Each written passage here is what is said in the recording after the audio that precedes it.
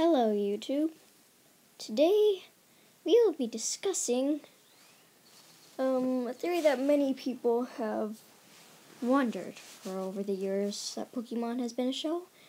So today, that is Pokemon theory on how old Ash is. But wait, it's not just Ash, it's Serena.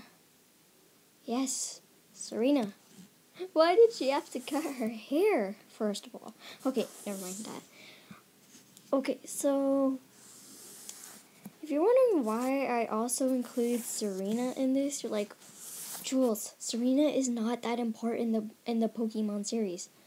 Well, in the next picture coming up right about now. Okay, so when they met when they were kids, right? So they must be the same age. So, okay, so this is how I say it.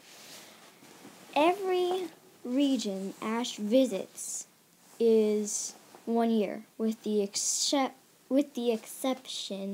of season 1, because in season 1 it said that it had been a year since they had visited a certain town, so I'm gonna count that as 2 years. So it'll be 8 years. So, oh my gosh. Ash and Serena are 18. They're seriously 18.